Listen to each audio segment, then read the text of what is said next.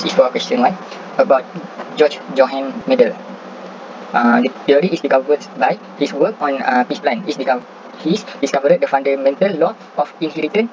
From his conclusion, he said the gene come in a pair and inherit as distinct unit, one from his parent. The benefit of Mendel theory is the segregation of parental gene and their appearance in the offspring as dominant, heterogeneous dominant, and heterogeneous dominant or recessive trait can be tracked.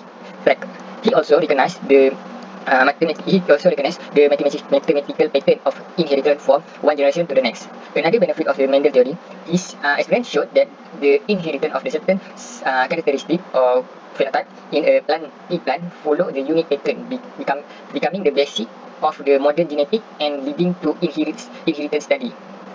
How the Mendel theory is applied to mitosis. Firstly, the segregation law of Mendel is the first meiosis division in the which of the homologous chromosomes are divided into daughter nuclei, which the various copy of each gene.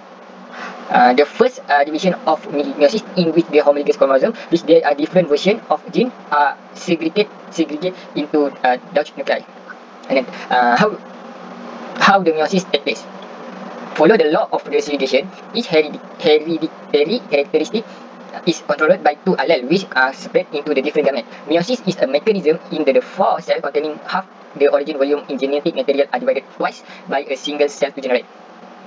And the second, the law of independent absorption. The separation of allele for one gene is independent to the allele separation for another gene. To form the four daughter cell is split twice. These four daughter cells have just half the chromosome count. They are haploid of the parent cell. How meiosis takes place for the last is the chromosomes duplicate during interphase, and the homogeneous chromosome exchange the genetic information like crossover during the first division is called meiosis 1. The daughter cell divided again in the meiosis 2 and split up the sister chromatic to form the haploid gamete. Chromosomes are important in meiosis because chromosomes can carry most of the genetic information. It is essential for the process of division, replication, division, and creating of daughter cell. Control the hereditary transfer. Chromosomes are the key part of the process to ensure DNA is accurate copies and distributed the vast majority of cell division. For explain more, that chromosome must first replicate after splitting. The later type of division is incorporate the former. The chromosome that contain DNA or deoxyribonucleic acid, the sustain that is contain a very organism genetic code. Okay. Crossover process during meiosis. First is first phase that crossing over a core. Crossover allows the recombination of a gene between the homologous chromosome. This alters the linkage between the gene on the same chromosome. Okay, after that is metaphase 1. The homologous chromosome associate each other in the structure of tetrad.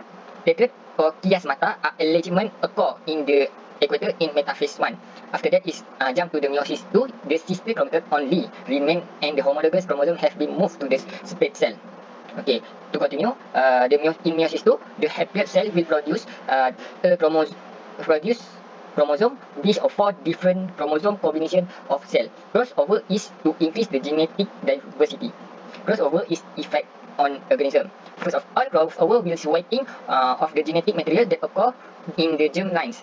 Crossover is directing to proper the meiotic chromosome segregation. The pair of chromosome from each parent alike so that a similar DNA sequence from a pair chromosome crossover and another. Crossover can make the haploid cell will produce a chromosome which of four different chromosome combination of allele. Crossover is to increase the genetic diversity. Genetic diversity will help the cell to participate in a survival of the fitness and evolution. Okay, that's all for the question 1.